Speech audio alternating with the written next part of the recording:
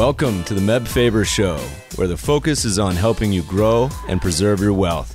Join us as we discuss the craft of investing and uncover new and profitable ideas, all to help you grow wealthier and wiser. Better investing starts here. Meb Faber is the co-founder and chief investment officer at Cambria Investment Management. Due to industry regulations, he will not discuss any of Cambria's funds on this podcast.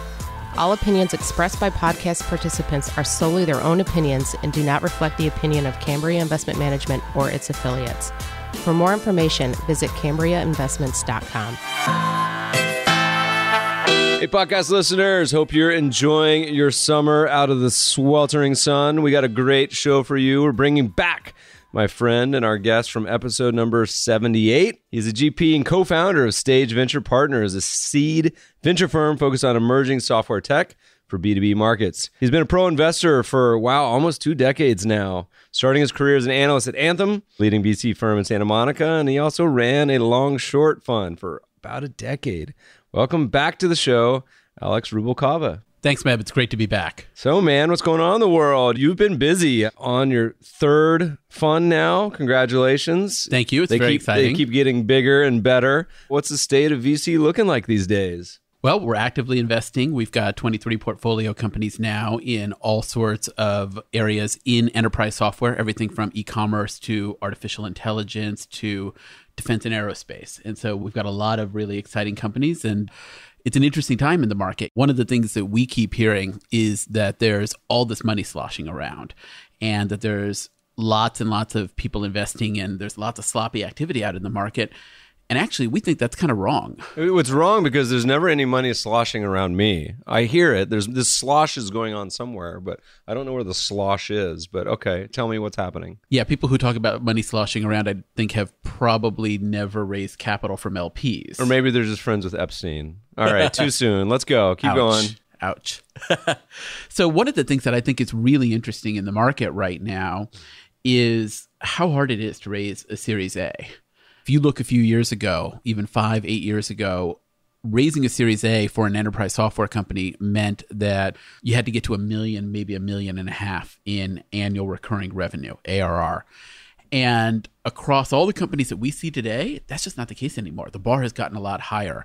Right now, you probably have to be doing somewhere between $2 and $3 million in ARR and growing at 150% annually or more in order to attract a top-tier VC to complete your round. Now, is part of that because simply the definitions have all shifted down one letter? Is it because seed is now really Series A and Series A is now Series B and whatever used to be seed is now called pre-seed or something? I wish there was actually like a monetary almost definition. Is like, look, this market cap, this is what this round is, but I get it. Is there an element of that the more people are in the game? Yeah, it's partially that. And so if you look at what a seed round was a decade ago, when the institutional seed market really began developing as an asset class, that type of a round was $500,000 raise on like a $2 or $3 million pre-money valuation. And often that was enough to get you to then a $5 million Series A on 12 or 15 or 18 million pre. And now companies often spend 2 or 3 years between formation and raising an A, often 4 years sometimes. And to get a Series A from a leading venture capital firm, the average amount of money that is raised is around $5 to $6 million before the Series A. What do they spend it all on? That's a lot of money. Hopefully not office parties. Okay. Hopefully not snacks. So it's actually not sloshing around as much as you think. You don't believe it as much, but what's the general state? Are you seeing tons of opportunity from the standpoint of companies you talk to? Is it a desert? Is it an oasis? What's going on? Well, it's pretty active out there. We are on track to see something on the order of 1,500 startups this year, and we will end up investing in somewhere between 7 and 10 in that time period. So there's no shortage out there.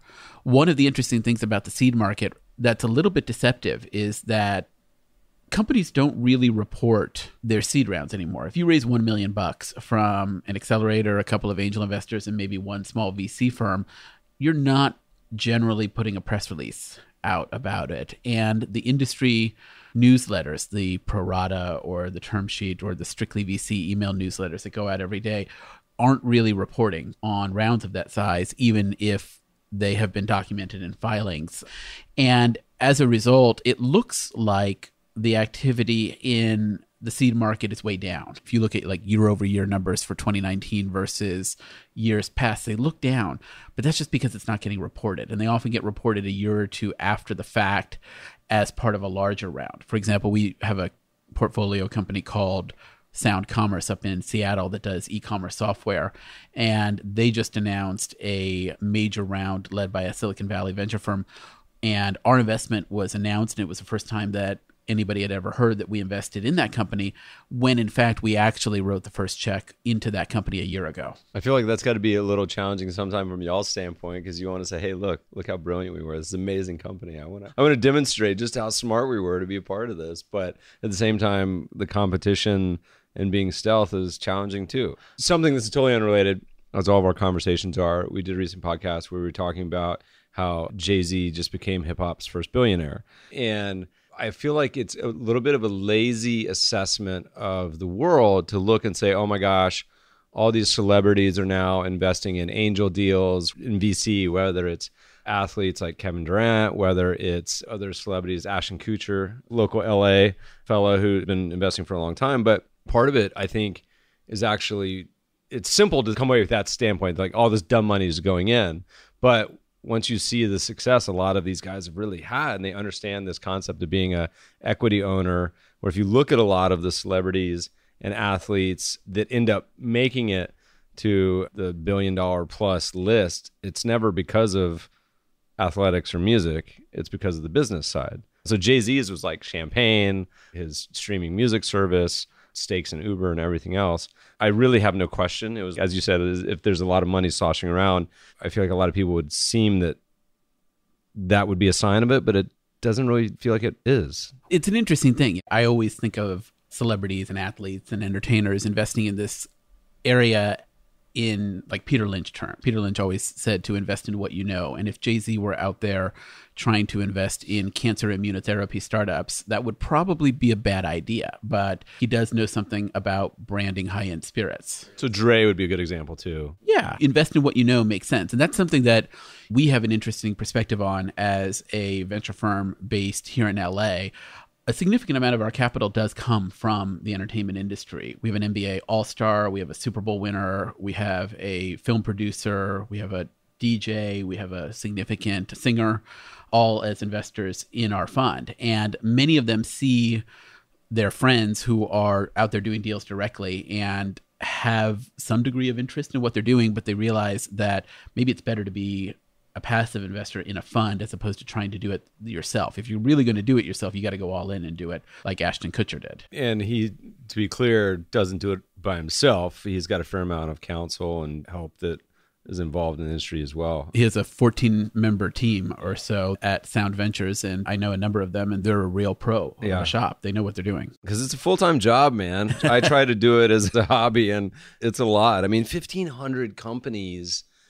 How many of those, like what's even the process, or the vast majority of those cold inquiries? And do any of those ever even get past the AOL spam inbox? What's your process? So only a subset are actually cold and over the transom. Most come from introductions from people we know, from founders that we have already backed, from attorneys and financial professionals and service providers, to startups, from accelerators, from angel investors and whatnot. And the funnel is about, we get 1,500 or so in. We will take a meeting or a call with approximately 500 per year. That means more than one a day. Today, I have 2 on my calendar, and my partner, Rob, has 1 or 2. And about 80% of them we don't get past a first meeting with. We thank them for coming in and pitching, but it isn't a fit for us. We do meaningful work on about 75 per year. So right now in our CRM, we have 5 that are marked as in process and in diligence. And that leads to then the 7 to 10 that we end up doing. Wow. That's a lot of balls in the air, I imagine. And not on top of that, also still keeping tabs with your current portfolio companies that go on to raise future rounds that you're still, I think you mentioned you will do a follow-on investment if it makes sense. That's correct. And so the looking for startups to invest in and researching them part of the job is only a third. The building the business aspects, raising LP capital, and then the most important part, which is being there for our portfolio company founders. That's by far the most important part. We sort of view our investors, our LPs, as our shareholders, and we view our founders, the founders of our startups, as our customers. And we believe a lot of companies do that. The way to have good things happen for shareholders is to take a customer-centric approach. We always tell people that we kind of think of ourselves like Costco or Trader Joe's. You treat your customers well and the shareholders will do well by extension. And that means all sorts of stuff. We have a portfolio company that just recently completed a significant seed growth raise. So not quite a Series A, but a big, important round with some great investors where the raise took 6 months. In the process, the company became very low on cash. We had to bridge the company along with one of our co-investors. And then when the leads that we had introduced to the company put a term sheet out, the deal went from going nowhere for 5 months to being oversubscribed in about 11 days. And helping to manage that process and to help the founders through fundraising, which can be very confusing and different from anything they've ever done before, is a big part of what we do. I think as we look around the private space, and as we also, you're a long-term public markets guy, as you look around the public space too, I think people would say, you know what, Alex, it seems like things are getting a little frothy in the public markets. We're romping and stomping this year, markets up 20 plus. We're recording this late July. So depending on when this comes out, Beyond Meat's at up above 12 billion valuation. A lot of people look at these many indicators of what's going on in public markets, particularly in tech, and they say, pull their hair out, gnash their teeth, say this is a bubble. Is that what it looks like to you? What's your takeaway on what's going on in sort of your world on the public side? Yeah, in the public markets, one of the great things that has changed in the last couple of years is that we finally have an active IPO market for venture-backed startups. For a long time, there was a worry in the industry about all the money piling up in the unicorns and how investors would ever see an exit from any of those companies. And that was going to be a really serious problem in VC if it didn't get solved, if we didn't start to have IPOs. And now that the IPO wave has arrived, a lot of the pundits are talking about we have the opposite problem, which is I can't believe all these IPOs are now happening. So I guess there's always a problem one way or the other. One of the interesting things about the IPO market that I think people misunderstand is that if you Google the phrase profitless IPOs, you'll see dozens and dozens of articles. Everybody's talking about, oh, there must be a bubble because all these companies without profits are coming public. And I think that misunderstands the nature of what an IPO is. Well, it shows that chart that's so easy to retweet, which is the percentage of companies going public that are unprofitable. It's certainly back 2000, maybe all-time high. Right. But if we think about what was going public in 1999, you had the Globe.com and Pets.com and all of the Gen 1.coms that weren't just unprofitable, they didn't have viable business models. We recently just had a guest on the podcast. You may know him, Bill Martin, who runs Raging Capital hedge fund, who had started Raging Bulls. So we were telling funny stories about he had sold his company to CMGI. And CMGI was like the poster child, late 90s. I was a shareholder. I guarantee you I had capital loss carry forwards for a decade for that stock. Some of these names bring back a lot of not so fond memories. All right, keep going. So if you look at the Globe.com or Pets.com from those days, those were companies that did not have viable business models. And if you compare that to some of the profitless IPOs of today, there's a big distinction.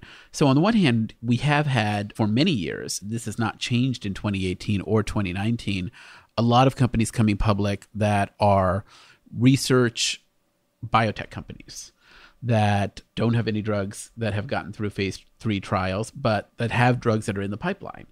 And that hasn't changed. And most individual investors are not buying those stocks.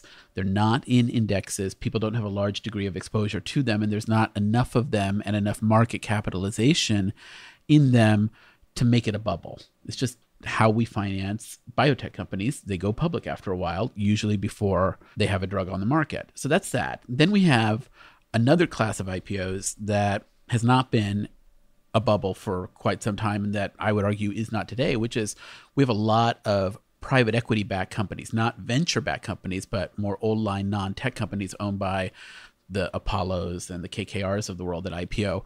And many of them IPO with significant financial leverage. They're 5 or 6 or 7 times debt to EBITDA, and they'll have substantial EBITDA, but they won't have net income or EPS at the time they go public because they have that leverage. The IPO itself and the cash generated from that to deleverage, and then a few years of single-digit revenue growth and some operating and financial leverage associated with that will take a profit-free IPO owned by a PE firm and turn that into a solid cash flow and EPS producer in just a few years. And that happens all the time. And so that's not a sign of a bubble either. So then the question is, are all of these venture-backed startups that are going public a sign of a bubble? And I would argue that they're not, because we need them to go public. The volume of companies like that that are going public is still not high by historical standards. It's high by the standards of having almost no activity like that from 2013 to 2017. But it's happening. And the companies that have gone public that have felt highly valued over the last few years have turned out to be real solid performers. Shopify and Atlassian and ServiceNow and companies like that that felt like they were high priced a few years ago are actually companies that have put up really, really outstanding performance in the public markets. And part of it is, you mentioned before that some of it just has to do with the SaaS business model, meaning is it possible that in times past, I don't know, my mom certainly wasn't on the internet in the 90s, and now she is buying CBD lotion or whatever she may be buying, but just kidding, Mom. Mom's our number one podcast listener. The world has changed over the last 20 years as well. Maybe talk a little bit about that, about the SaaS companies, how that might be a little bit different or not. Software has become a totally different kind of a business model over the last 20 years. No one sells software anymore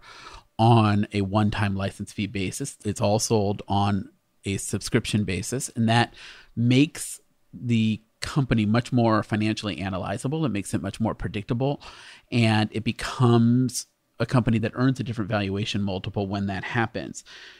And when you're looking at a SaaS company that's growing, that incurs all of its customer acquisition costs and R&D upfront, and then earns that revenue back over time, if they're growing, they will not show GAAP profits, period.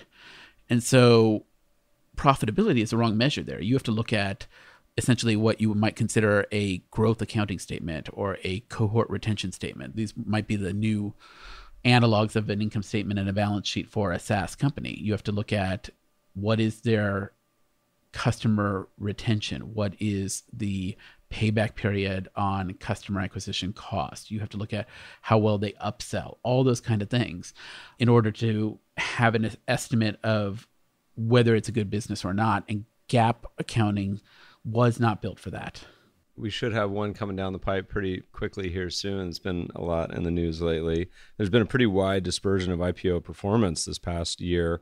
There's been some that have been flat. There's some that have been pummeled. There's some like Beyond Meat that have just shot to the moon. What do you think WeWork's going to do? So community adjusted EBITDA is its own kind of financial metric. And I would argue WeWork is more akin to Lyft and Uber and a few other companies like that that are essentially regular companies that are trying to go and drag as tech companies. They're not really tech companies. They're not software companies. WeWork is basically a gigantic asset liability mismatch that is trying to call itself a tech company. And so those are the kinds of public tech companies that I would be cautious about, because it's really hard to see what a sustainable cash flow generating model looks like for a company like that. Do you feel there's any disconnect or not between sort of public, private markets on valuations, on some of the deals you see on any point in the sort of funding spectrum? Really only at the late stages, where a few companies got very highly priced by later stage investors. They got SoftBanked? Yeah, who got SoftBanked, who got unicorn hunting fever. There's news out that SoftBank may be announcing the new Vision Fund 2 sometime in the next couple of days. And it'll be interesting to see how many of their LPs from Fund 1 have re-upped, how you get any kind of returns that are materially different from what you could do in the public markets when you are investing $100 billion at a time into late stage unicorns is a hard thing for me to understand. Well, it's funny because a lot of the literature shows that you can do a pretty good job of replicating the average returns of private equity or VC, which really the whole point is you don't want to be average there. Otherwise, there's no point in doing it because you end up looking like some factor-based stock exposure. We had a great VC replication ticker that was unicorn that we lost because I was too lazy and wasn't paying attention. So whoever got that, kudos to you guys. But anyway, you know, it's funny. It's odd from someone who kind of toys around with private investing, been doing it since 2014. You read all of these amazing founders doing the coolest stuff. And every day I read these profiles and the problems they're tackling and the success they're having. And it's like the most optimistic industry to be a part of because these people are brilliant. The founders are, they're hardworking. And then on the flip side, you watch a lot of public markets news flow and it's like universally negative. You flip on CNBC or you flip on Twitter and everything else. And I feel like all I want to do when I consume public markets information is buy puts.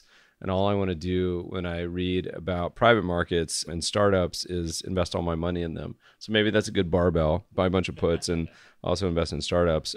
I wanted to talk quite a bit about some sector ideas with you. I saw a great presentation that you did. But before we get to that, I want to talk about a few more sort of private investing concepts that we touched on in our first podcast. Listeners, if you didn't hear it, go back because I think it's really important. So important that it fundamentally can change the return stream of the asset class in very significant amount. But it's also a topic that almost no one pays attention to or understands. I think you and I were the first ones on the podcast to go down the QSBS. You want to give us a quick overview again for the listeners who are newer to the show? Yeah, so QSBS stands for Qualified Small Business Stock. That is a class of companies that is defined in the Internal Revenue Code in Section 1202 of the code that has some really favorable tax treatment for it. What it basically says is that if you invest in a qualifying small business that is not in an excluded industry like real estate or restaurants, oil and gas exploration, or financial or professional services, and then you hold that stock for 5 years, and then you sell it to any third party, you can exclude from taxation 100% of your gains up to $10 million or 10 times your investment, whichever is greater per issuer. Which is enormous. Right. So if you put $50,000 into a startup, you would then have to turn that $50,000 into $10 million. What is that? 200, 400 times your money? An enormous amount of money in order to actually have to pay federal taxes. Now, if you happen to live in California, like the two of us do, we still have to pay our 13% to the franchise tax board. And I don't know what the rules are in other states. You have to ask your tax advisor about that. But you can exclude the gains from federal taxation, and that's a really big deal. Now, it's important to note that in order to qualify, a business has to be a C Corp, not an LLC, not any other kind of pass-through vehicle, and it has to have gross balance sheet assets of under $50 million. That's not a valuation of $50 million. That's total assets on the balance sheet. Okay, so that's interesting last part because theoretically, you could have a company valued over $50 million, but just have no general assets on the balance sheet? You could have a company that has a $200 million valuation, but has no inventory, no PP&E, and runs most things through the income statement and has very little on the balance sheet and would have less than $50 million of capital. Generally, when a company is raising capital in their stock purchase agreements, they will include a clause that says this company is a qualifying issuer under the QSBS rules. And if you have any doubt about whether a company is, when you're looking at making an investment, you can just ask them, like, can you put this in your documents if you are in fact qualifying?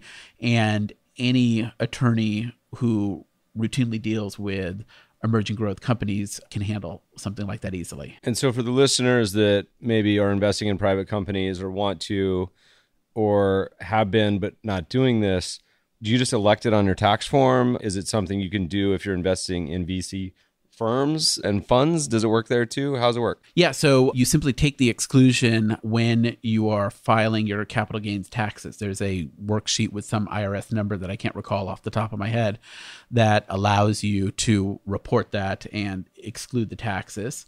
And then you get that tax benefit whether you invest directly into a startup yourself or you invest into a venture capital fund that then makes the investment in the underlying startup. The one caveat is that if you're an investor in a venture fund, you have to be an investor in that fund before it invests in a portfolio company in order to get the benefit of that portfolio company. So many venture firms are open for a year or so to take new money. So let's say a venture firm has a first close on January 1st, and then it makes an investment on February 15th, and then it has another close on April 1st. If you came in on April 1st, you would still own your pro rata percentage of the portfolio company that was purchased by that venture firm on February 15th. But if that company then goes on to generate big gains, you will have to pay taxes on those gains if you came in after February 15th. So does the LP in your fund elect the QSBS on his end, or is it you do it? It's probably on the LP's end. A venture firm will send information to the LPs about which gains are qualified and which gains are not when reporting on a K1, and they often put in supplemental instructions to CPAs for the LPs because a lot of CPAs have actually never taken advantage of this provision of the tax code before, and it does require some education from time to time. We meet CPAs and tax attorneys and folks all the time who have never encountered this part of the tax code, and it really can make people's eyes pop when you look at it. Well, as an investor, I mean, it's like one of the biggest potential tax benefits I can even think of. And I feel like I remember seeing this, and you may or may not know, and correct me if I'm wrong too, that if the investment doesn't go 5 years, you can still, if you have a gain, you can roll it forward. That's correct. That's called a 1042 rollover, which is roughly equivalent to a real estate 1031 rollover. In order to do so, there are time limits and qualification limits. And so it's something that is not super easy to take advantage of, but can be done if you have enough advance warning and are in communication with your portfolio companies about when exits are likely to happen, and you have ongoing deal flow. So you have to have both sides in sync and spinning at the same rate in order to really take advantage of that. You got to send me your CPA later. I do all my taxes myself, and it's an absolute mess. I did that for the last time last year, and now that I have as many LLCs and LPs involved in my taxes, this is the last year I will ever do that. I don't know how this is still a situation. I mean, our government, God bless them, but it's so complicated. I mean, you and I literally do this for a living and investing in finance, and it takes me like a week. And I don't even own a house. I have like the most simple investing situation on the planet, and it still takes me forever. So yeah, but we own businesses, and so when you have all the moving pieces and entities that we do, it's not like it's just a single W-2. Okay, so listeners, this is a huge benefit if you do any sort of private investing. You mentioned special purpose vehicles may or may not be passed through. I've heard both. I've heard CPAs say that it looks through if they were buying original issuance, not if they were buying stock from employees. Yes. So whether it's an SPV or a venture fund, the QSBS benefits only accrue when you are buying original primary shares, not secondary shares. And so the dollars that you use to purchase the shares have to show up on the balance sheet of the underlying company. Yeah. So something like an Equities In, or what's the other one called? The secondary market, Share Post. There's a couple Shares of them. Post, Second Market. It probably wouldn't qualify on those. None of that does. And in fact, most of the companies that are on platforms like that are later stage unicorns that are well beyond the $50 million balance sheet qualification stage. We've had the Equities In folks on a few times and love talking about them. I've only done a few on there, but I think it's an interesting kind of bridge the gap in between the early stage and pre-IPO, if you really want some. But they got a bunch on there. It's been interesting. All right, so we got a little bit of the landscape going on. We talked about kind of private public situation, what's going on with the IPO markets. You guys are finding plenty of deal flow, quality companies. How long do you have to put all this moolah to work on Fund 3? Does it take like a couple years? Usually it takes about 3 years to make new investments. And so per fund, we like to have about 25 portfolio companies. You need to have enough to get the benefit of diversification and few enough that you can be active and involved in the company and be there to help the founders through all of the challenges of growth that they will encounter. And so for us, that pace is about 7 to 10 investments per year. As we sit here in July, we have done 4 investments this year. So we're right on that pace. I feel like it's got to be hard to manage the spacing of that. You can't really control the companies you meet and the timing. I feel like it'd be so challenging. If you just met like 20 in Q1, you're like, oh my God, these are all amazing. Not to get the temporal side of it. Is it a challenge to manage it all? Or we try not to manage it, actually. We try not to let ourselves get too focused on that metric. And so we're perfectly happy to go extended periods of time between investments. Last year was a good example. We did 1 investment in January, 1 in February, and then none until the 4th week of August. And in the 4th week of August last year, we did 3 deals in 4 days. Is it as far as over the last, when did you guys start the company? 2015. 2015. So over the past 4 or 5 years, have you noticed any material difference on the competitiveness for deals? Is it been pretty stable? Has it gotten more or less competitive as trying to elbow out other VCs? I feel like you guys source a lot of yours where you're often not fighting with other VCs. That's usually the case. We are often getting to companies very early. They're typically companies that have raised less than $1 million in capital, mostly from angels or accelerators or friends and family, and where they're looking only to raise 1 to 3 million. And we often just get to them pretty early.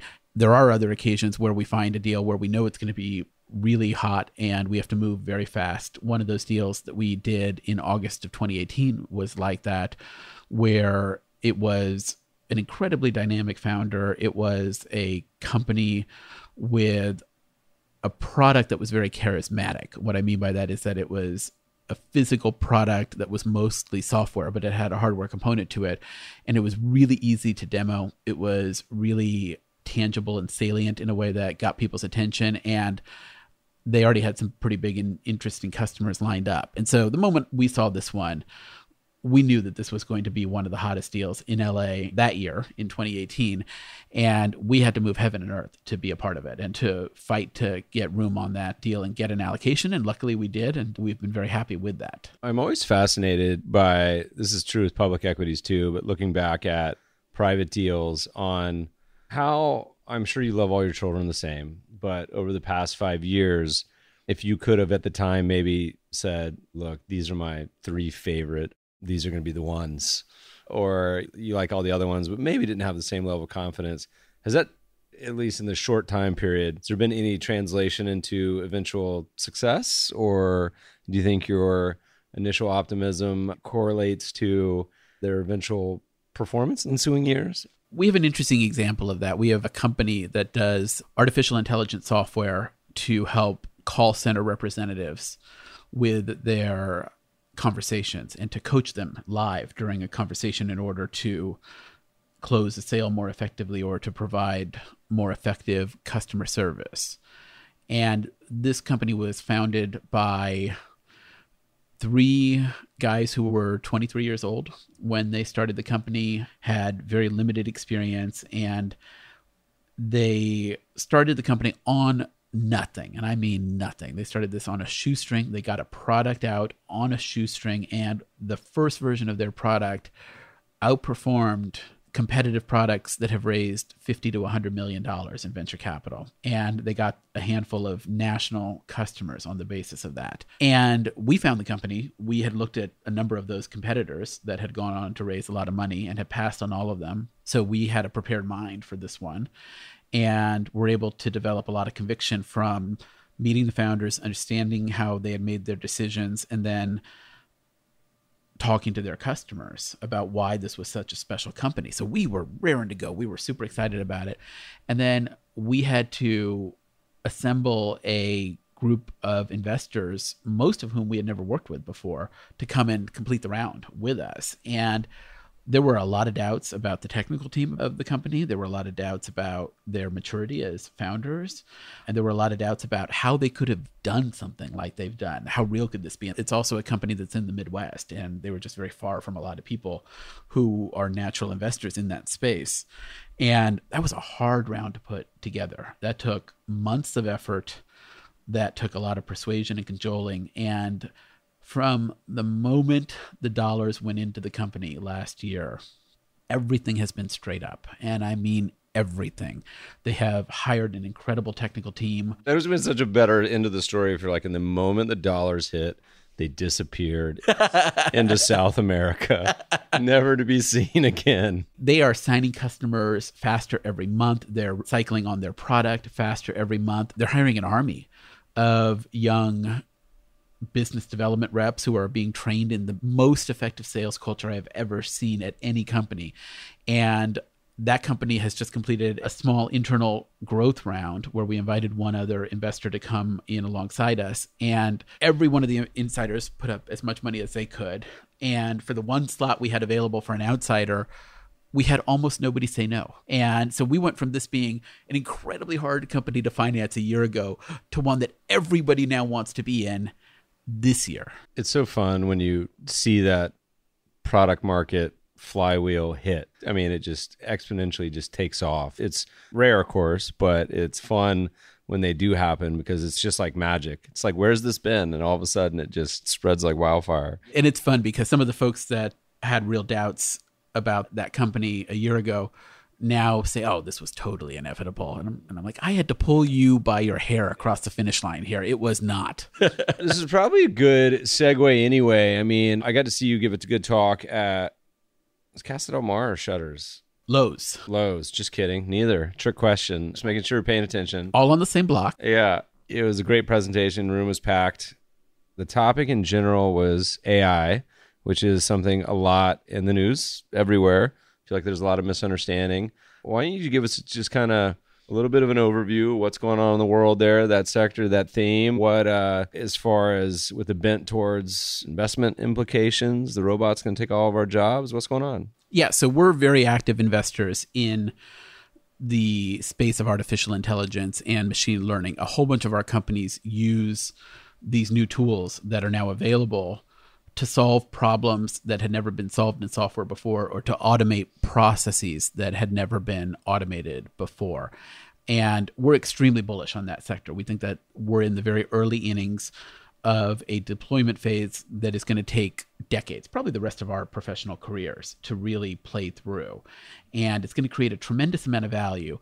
But I think people have seen too many Hollywood movies about Terminators and Matrices and the like, that they've gotten really worried about AI taking our jobs.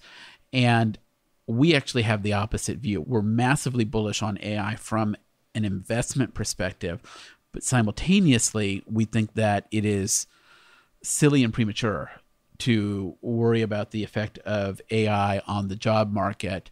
And we have that view for a few reasons. Number one, it feels funny that people are worrying about job loss when we have the lowest structural unemployment in 50 years. And it's knocking on ever. Yeah. It's getting darn close. Yeah. And if you look through the headlines of the core unemployment rate and into some of its components, it's even better than it looks in a lot of ways. Labor force participation is about as high as it can get, adjusted for the age of the population. There are basically no workers in the workforce left that can be absorbed into the workforce right now. we're getting maximum penetration of almost every demographic, and it doesn't seem likely to change. Obviously, we will have economic cycles in this country, and unemployment will go up when that happens. May never happen again. Trump may be here for life. I don't know, Rubalcava. We're going to have to watch the next election at a different bar this year, or next year, whenever it was. Oh man, November of 2016 was quite a night, wasn't it?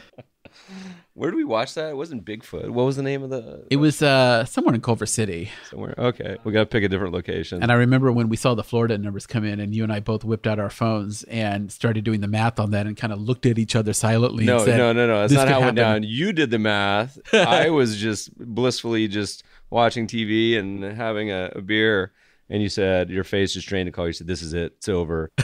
Everyone was cheering. There was like confetti going on in the room. And then you said, no, this is it. You should have been online on the betting markets trading the futures at that point. I guess I should have, yeah. All right. So the business cycle, you think, isn't just totally kaput.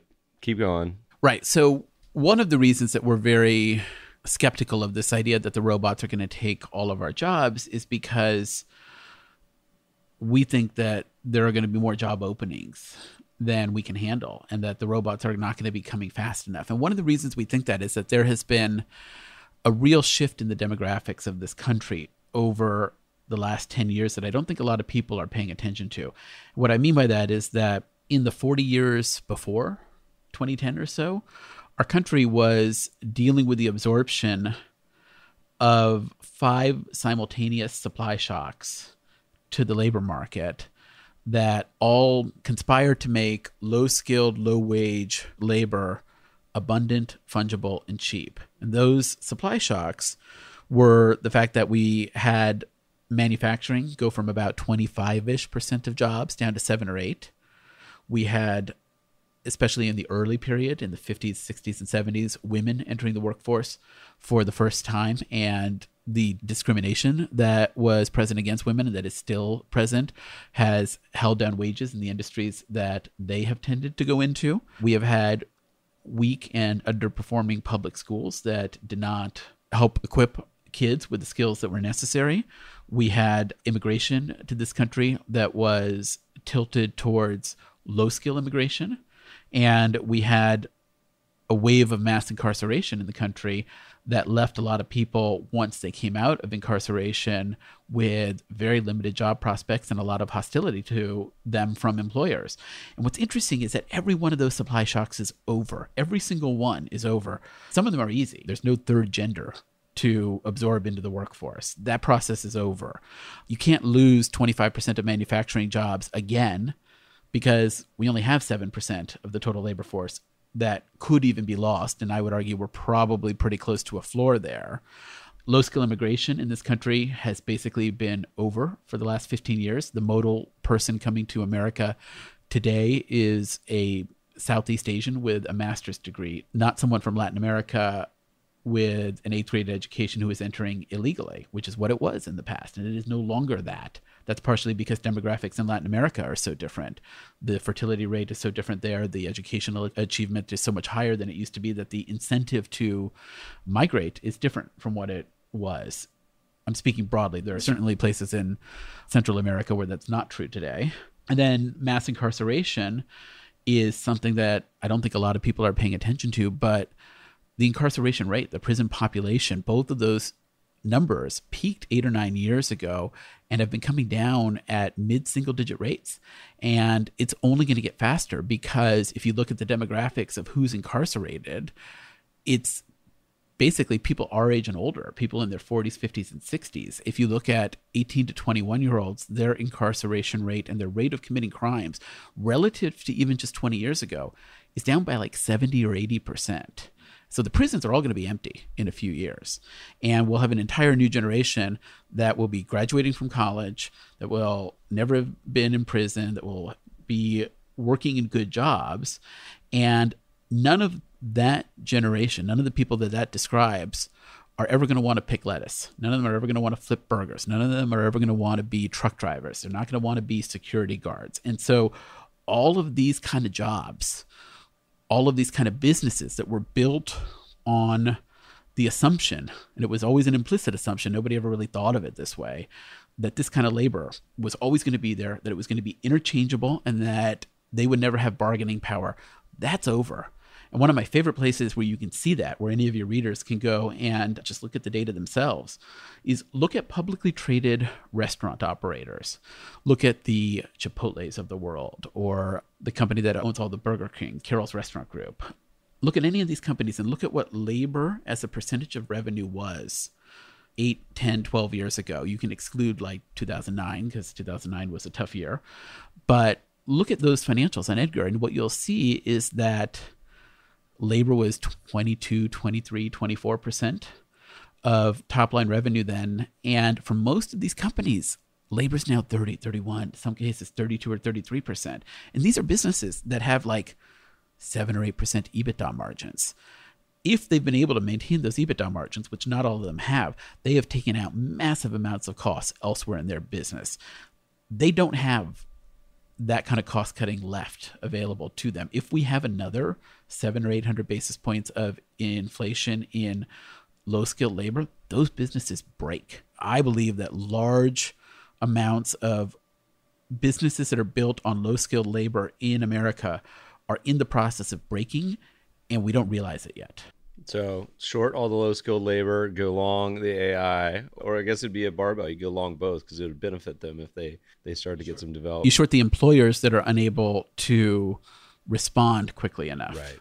All right. So talk to me a little bit about some investment implications. What are you seeing is in the AI space or you can talk about a little more of the science if you want. What's going on? Any developments? Blank slate? So at a high level, any kind of AI that is being deployed today commercially is doing one of 4 things. It is doing segmentation, optimization, anomaly detection, and recognizing objects. That we use the mnemonic SOAR, SOAR, to describe those 4 things.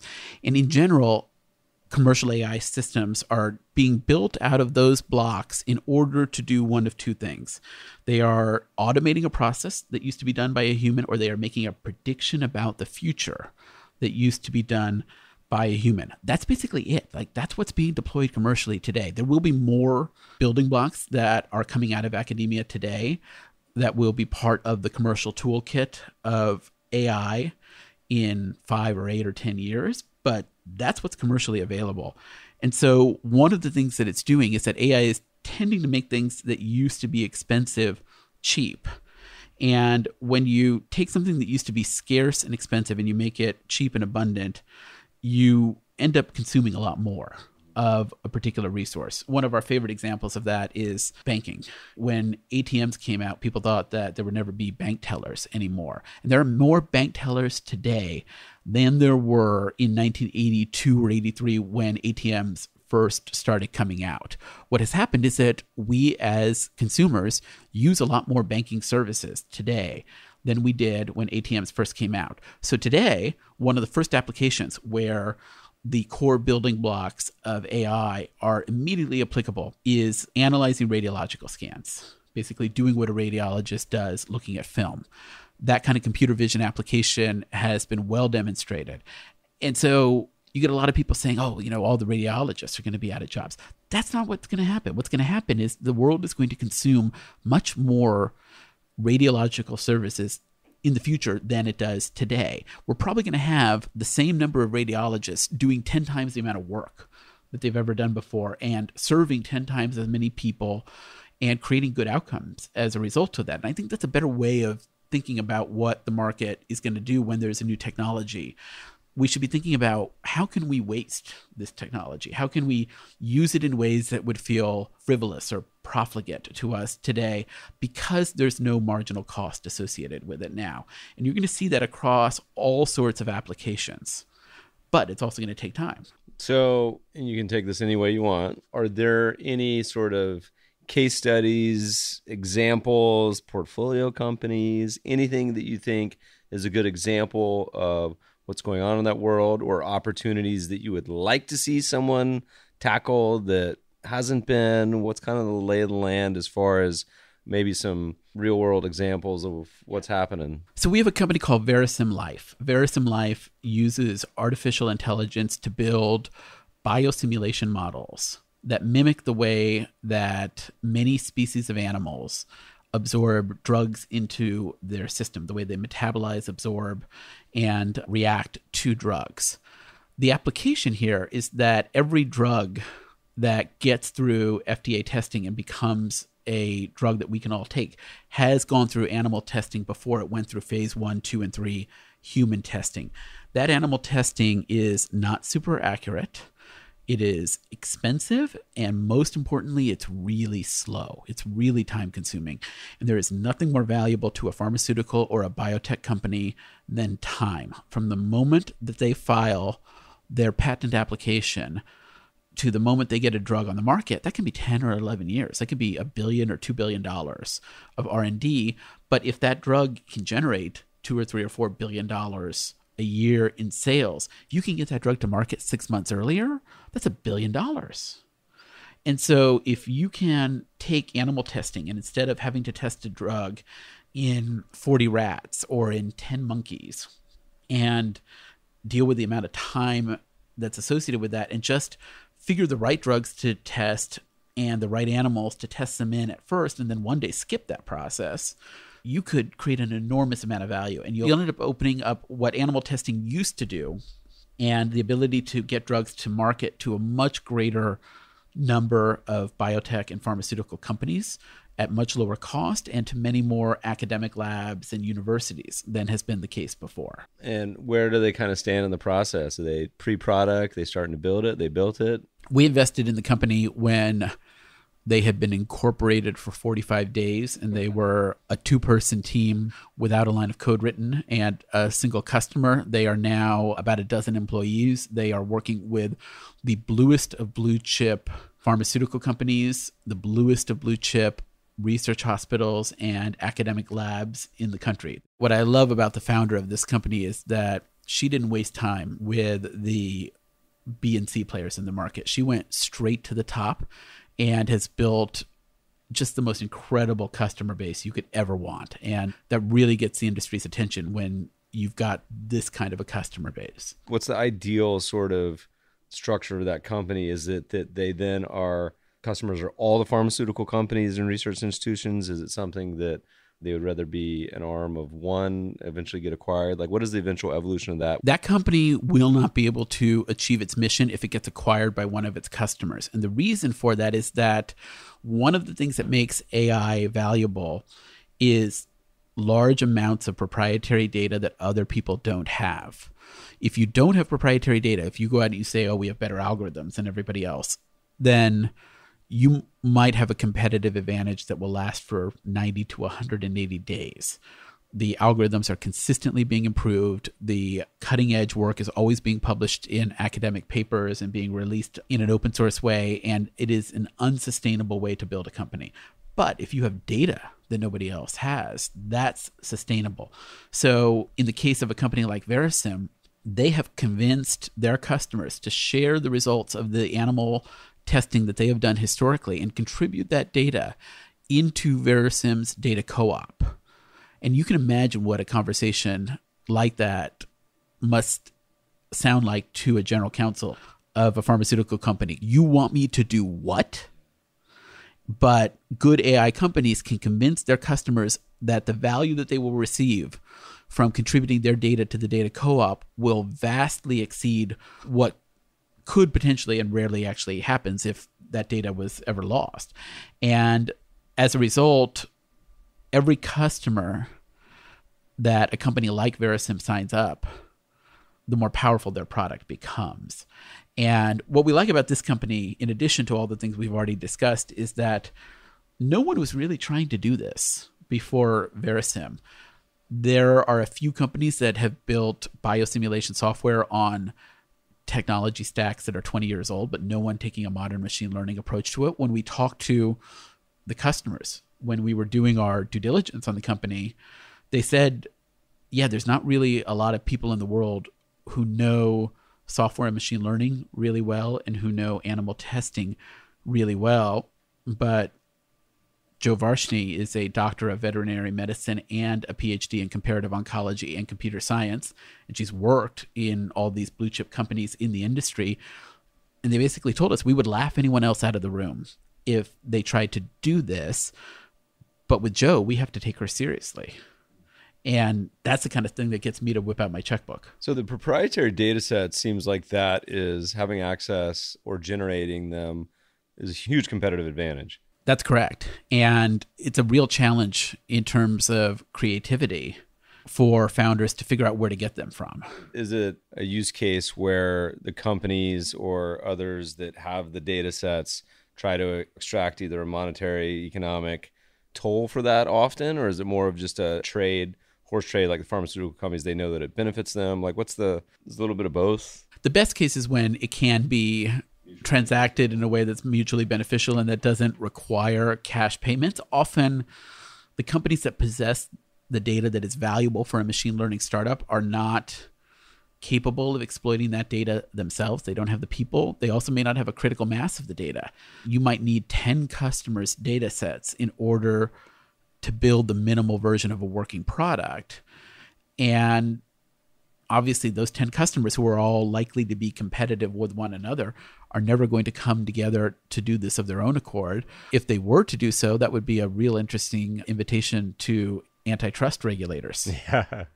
All right. That's a pretty cool company. You got any more that you're particularly enthused or you think are fun ideas? Yeah, we have a company called Placer.ai. I feel like I've heard of this one. Have I heard of this one? Probably see me tweet about it. Okay. And so Placer develops software to provide location intelligence and foot traffic analysis to owners of shopping centers and commercial real estate. The way they do that is that they have a location data SDK, a software development kit that collects data from a lot of cell phone apps. What it does is it then anonymizes it and aggregates it in a way that produces a map-based interface showing where people are coming and going just on a dot basis to real estate properties. And you can use it to do all sorts of really interesting things. If you have a multi-chain restaurant, you can use it to inform the decisions you're making about where to put a new location so you don't cannibalize your existing locations. If you are a landlord and you're in tenant negotiations with a supermarket or with any other retailer that's talking to you, you can see the kind of traffic that they're getting and how it compares to other units in the chain. If you are a tenant and you're thinking about where I want to locate, you can locate next to complementary stores and in centers and malls where you don't have access before and where the demographics would be really similar. That company is growing tremendously fast. It's a really, really exciting company. And I feel like that's the plot of the Batman and Joker movie. Doesn't Batman have that ability where he takes over all the cell phones and geolocates? And that's where Alfred's like, I'm done. I'm not helping you anymore because, or not Alfred, Morgan Freeman says that, where he's just like, I'm done. This is too Big Brother of you. Batman was using it to, I don't even remember this point. But. So that's one of the things that people often think about is that it feels somewhat like people are tracking them individually. And what's funny about that is that nobody is valuable enough that tracking them individually has any commercial value. You and I do not shop enough that knowing right where we are is going to move the needle as to where a supermarket wants to locate their next store. But in aggregate, data about all of us is really valuable. And so that's what's cool about Placer is that Placer is never going to report to anybody. In fact, it's not even possible on their tech where Meb or where Alex is right now or where they have gone. That's not commercially valuable, and that's not even a part of the product. But where large masses of people go, how frequently they go, how long they're staying in aggregate in dwell time, that stuff has really profound commercial value. And it's no different than the way that websites collect that data with cookies. It's exactly the same. We're just equipping offline businesses with the same kind of tools that online businesses have had from the start. That's a fun one. Most of these located in Cali, or you said you had one in the Midwest. Is it kind of all over? Placer has their headquarters in Santa Cruz, but they also have a very large team in Tel Aviv. Verisim, the company I mentioned to you earlier, they're based in San Francisco. We have a company in St. Louis called Balto Software. They're the ones who do the call center software. And so we have companies everywhere. We have a company in San Luis Obispo, which is not necessarily a town that... Slow. Famous for their barbecue. Exactly. And so we have a company at San Luis Obispo that does drone detection and mitigation. So they can protect critical facilities like nuclear power plants or military bases from people flying commercial drones over that restricted airspace. We can detect them and we can mitigate the threat, which is to say that we can essentially issue new commands to that drone. Okay, hold on. Stop and say that again. So the way you're taking down the drone is, it's not some land-to-air missile. It's not another drone. It's somehow... No, it's all software. It's all RF communication. Wow. No physical interdiction. No kidding. And what does the drone just do? It just goes home? Yeah, you send it back. And that works? Yes. I saw a great YouTube video the other day that was around 4th of July that a neighbor had equipped their drone with a Roman candle, was tired of their neighbor being too noisy. So the drone was going over and shooting Roman candle fireworks at everyone. We're not too far away from drone situation. I feel like getting a little real and pretty scary at some point. Well, it's a pretty interesting thing because it used to be sufficient to protect a property to build a fence and to put up some cameras because you did not need to protect the vertical air column above your property. You just had to prevent somebody from jumping 20 feet or putting a ladder up and coming over to your property. Now that anybody can buy a drone for $800 and fly over any fence in the world and deliver a payload or conduct surveillance, security means something very different from what it used to be. It's surprising you haven't seen more, I mean, knock on wood, but more violence or terrorism or nefarious things going on with that already. You want to know what the biggest nefarious use of drones is in the world today? Paparazzi? Getting contraband into prisons. Oh, no way. They just do like a drop? Does it have to be high enough that no one can see it? Or does it actually, they just go by at night? Or what's the... At night, a prison is so large that it's essentially impossible to see a drone, especially if you just put a little bit of black tape over the lights on the drone. Do you own a drone? I need to get a drone. My partner Rob has a drone, and he is a very avid drone photographer, and we use all of his photography in our quarterly reports. Like the only reason I can think of to possibly get one is either to just like record almost like sports bloopers, like our friends playing volleyball or surfing or something just totally nonsensical. I really have no use case for one, but I just feel like I should buy one at some point. They're fun. They're a fun product. They can do really interesting things. There are lots of commercial applications for inspection, for analysis, things like that. Listeners, Alex is my go-to human version of Wirecutter. I had pestered him about when I was trying to get educated on VR, and I don't even remember the system I bought, PlayStation maybe, and I don't particularly have a addictive personality, but I had bought the VR system and remember I was like, I'm going to try it out. I'm like, oh, this is kind of amazing. The problem with VR when I was using it was that it's very much a solo endeavor at that point. And back to the days of playing NBA jams and video games, Tecmo Bowl with your friends. When we were growing, it was very social, but it felt very antisocial, but it was almost like watching an immersive movie. But I remember I was like, I'm going to try this one night. And my wife's like, okay, whatever, I'm going to bed. And then just heard this like, Meb. And I like lift up the hood and Jackie, who you know, is like, what are you doing? And I'm just like sweating with like cramps in my leg. And I'm like, just playing Alien Shoot 'em Up. She's like, do you know what time it is? I was like, no, why? She's like, it's 4 a.m. You've been doing this for like 6 hours nonstop. And I'm like, okay, well, I just got to defeat this mothership real quick and I'll be down. But anyway, it was amazing to see the possibility of it. So you're my go-to for tech ideas. So you'll have to send me the correct drone to buy and any new fun ideas. Will do. And VR has been an interesting market. We looked at hundreds of VR companies a few years ago, and that's been a really challenging sector. We actually have not invested in any VR companies, but it's an industry where they've been waiting for a real killer app, and it hasn't arrived yet, and it's not clear whether that will arrive a year from now or 5 years from now or 10 years from now. And you can see the flashes of potential, like the Pokemon game where it took the world by storm for a little while. When you experience the VR, you're like, wow, I can see how this has potential, but it's clearly not going back to the magical product market fit, it's not there yet. No, it isn't. And even in AR, like in augmented reality, like Pokemon Go was a big sensation. It is still having significant activity today, but there have not been large and ongoing subsequent titles or applications like that. And AR is doing 10 times better than VR. VR is really struggling. And in particular, because it is such an alone type of experience, it doesn't lend itself to a lot of the things that people want to do. The smartest thing anybody ever told me about VR is that VR is the most effective form of contraception ever invented. There used to be video games of any type. Well, but that's probably the eventual product market fit, of course, is porn is like always the first way to monetize any of this stuff. I meant in terms of how isolating it was. I know. But I was saying that was video games in general always. Exactly. But now that e-gaming is such like a big thing, who knows? I don't know. We got to start winding down, sadly. You got to go find some new companies. You got 2 this afternoon to chat with.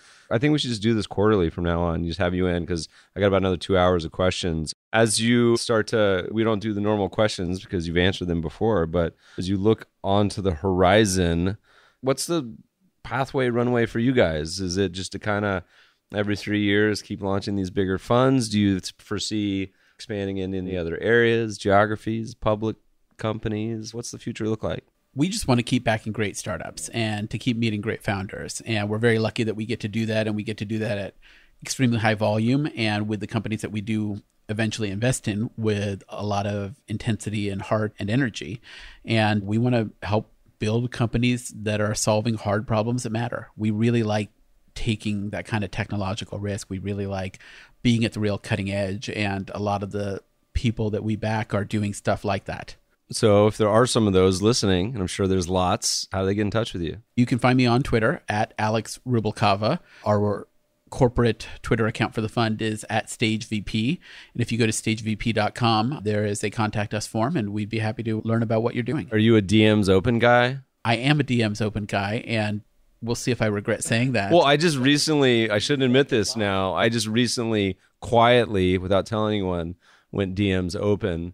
And 8 out of 10 are incredibly thoughtful and respectful and decent. 2 are not, but it's been pretty great, actually. So I'm surprised. I was like, I'm going to do this for 2 days and immediately regret it because it's kind of the opposite of comment sections for some reason because I guess it's personal messages. I don't know. But I've had a good experience so far. I promise I won't tell anyone your secret. Yeah. Well done. Don't DM Meb. What do you got planned for the rest of the summer besides work? You doing anything fun? Going up to the Canadian Rockies, to Banff and Jasper. Oh, I've never been. Yeah. I may be there in November. Just hiking around, film festival. What are you doing? Hiking around, whitewater rafting. It's supposed to be gorgeous. Checking out glaciers. Never been to that part of Canada. When you going? A few weeks. Oh, awesome. I'm going to be up in Vancouver area, but later in August. So sounds good. I miss you by a few. Alex, thanks for joining us today. Thanks, Meb. Podcast listeners, we'll post show note links to all that we talked about today.